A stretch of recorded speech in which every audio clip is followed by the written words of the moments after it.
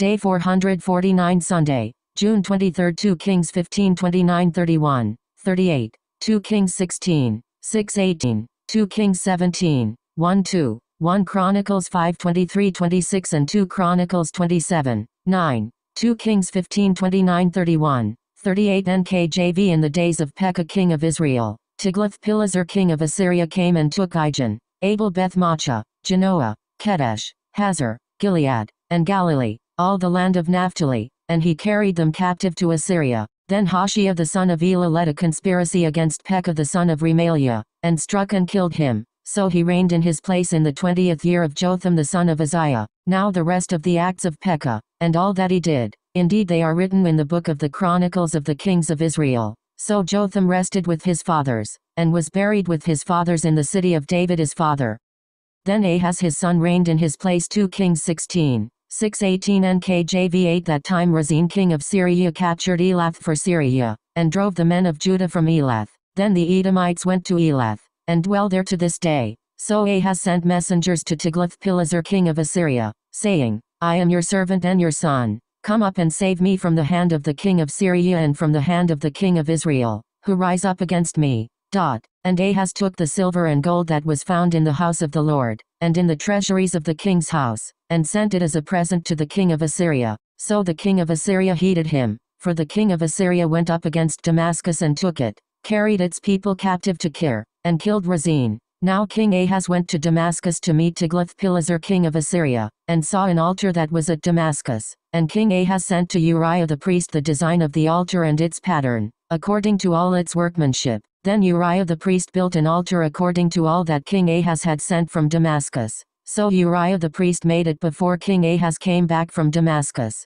And when the king came back from Damascus, the king saw the altar, and the king approached the altar and made offerings on it. So he burned his burnt offering and his grain offering, and he poured his drink offering and sprinkled the blood of his peace offerings on the altar. He also brought the bronze altar which was before the Lord, from the front of the temple, from between the new altar and the house of the Lord, and put it on the north side of the new altar. Then King Ahaz commanded Uriah the priest, saying, On the great new altar burn the morning burnt offering, the evening grain offering, the king's burnt sacrifice, and his grain offering, with the burnt offering of all the people of the land, their grain offering, and their drink offerings, and sprinkle on it all the blood of the burnt offering and all the blood of the sacrifice. And the bronze altar shall be for me to inquire by. Thus did Uriah the priest, according to all that King Ahaz commanded. And King Ahaz cut off the panels of the carts, and removed the lavers from them, and he took down the sea from the bronze oxen that were under it,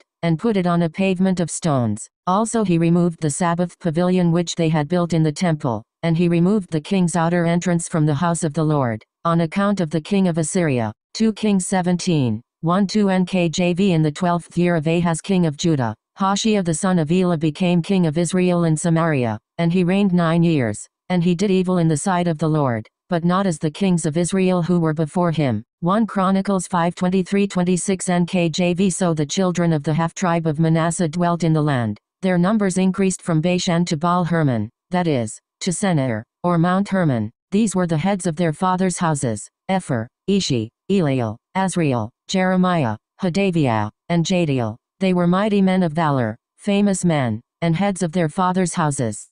And they were unfaithful to the God of their fathers, and played the harlot after the gods of the peoples of the land, whom God had destroyed before them. So the God of Israel stirred up the spirit of Pul king of Assyria, that is, Tiglath-Pileser king of Assyria. He carried the Reubenites, the Gadites and the half-tribe of Manasseh into captivity.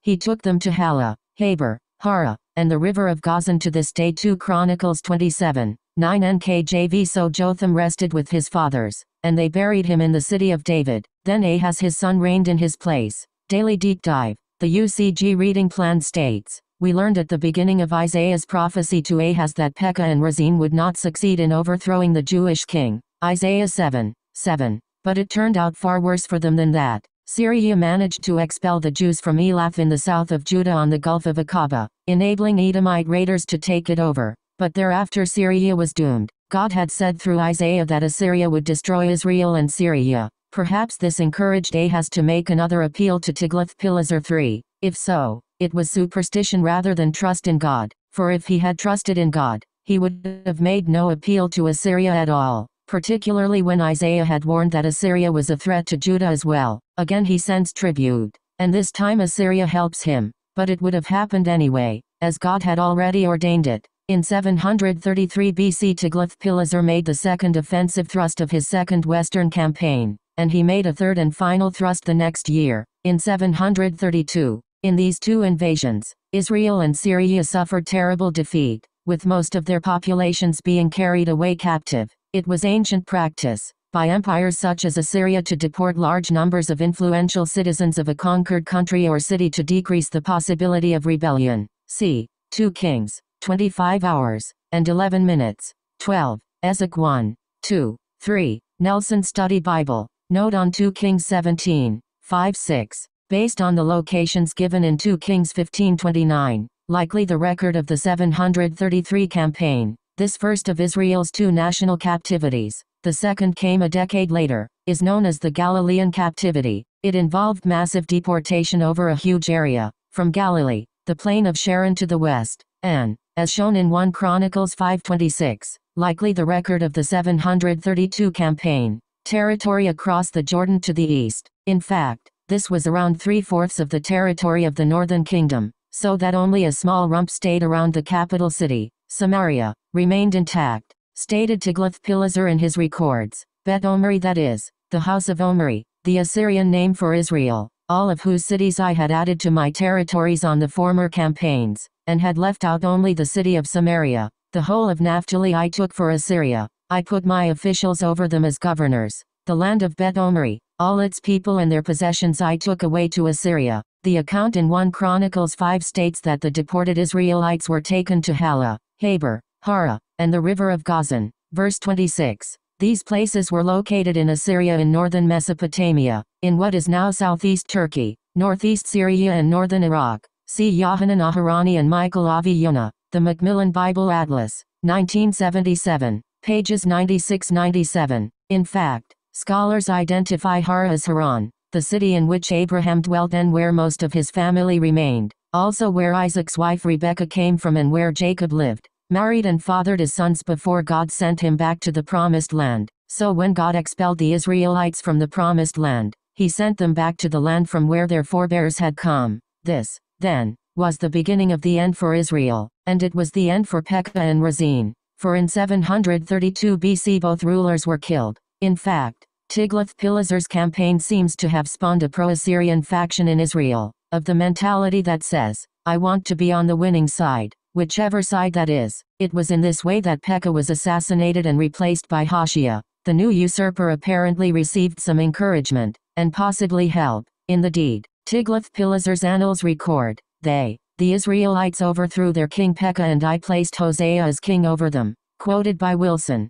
The Bible is History, page 155. The northern kingdom, or what was left of it, was now on its last legs. In Judah, Ahaz's apostasy only worsened. Instead of acknowledging God for the overthrow of his enemies, Ahaz presented himself before the Assyrian king in Damascus as a tributary subject, and while there, he sent instructions home to Jerusalem for building a replica of an impressive pagan altar he saw in the Syrian capital to replace the bronze altar at the temple of God. God's altar is then shoved aside, and the pagan altar put in its place. Yes, even after Syria's defeat at the hands of Assyria, these and many other activities continued to provoke God to anger, and eventually helped to bring about the destruction of the Jewish nation. During all these events, Jotham, Ahaz's father, has apparently remained alive, as we see that Hoshea replaces Pekah during Jotham's 20th year, 2 Kings 15:30. However, this is 4 years beyond Jotham's 16-year reign. Verse 33. Evidently Jotham had abdicated in favor of his son 4 years prior. Perhaps he was infirm and unable to govern. He may even have been isolated and unaware of the troubles of the kingdom. Or perhaps, though weakened and powerless, he was teaching Ahaz's son Hezekiah, his grandson, the need to turn the nation back to the true God. In any case, Jotham likely died soon after the events we just read about, as there is no indication he is around 3 years later when Hezekiah becomes co-regent, and the record of his death mentions only Ahaz reigning in his place. And 2 Kings 16, verse 18. The Adam Clarke's commentary states, there are a great number of conjectures concerning this covert, or, as it is in the Hebrew, the musach, of the Sabbath, as the word, and others derived from the same root, signify covering or booths. It is very likely that this means either a sort of canopy which was erected on the Sabbath days for the accommodation of the people who came to worship, and which Ahaz took away to discourage them from that worship, or a canopy under which the king and his family reposed themselves, and which he transported to some other place to accommodate the king of Assyria when he visited him. Jarkey supposes that it was a sort of covert way that the kings of Judah had to the temple, and Ahaz had it removed lest the king of Assyria, going by that way, and seeing the sacred vessels, should covet them. If that way had been open, he might have gone by it into the temple, and have seen the sacred vessels, and so have asked them from a man who was in no condition to refuse them, however unwilling he might be to give them up. The removing of this, whatever it was, whether throne or canopy, or covered way, cut off the communication between the king's house and the temple, and the king of Assyria would not attempt to go into that sacred place by that other passage to which the priests alone had access. End.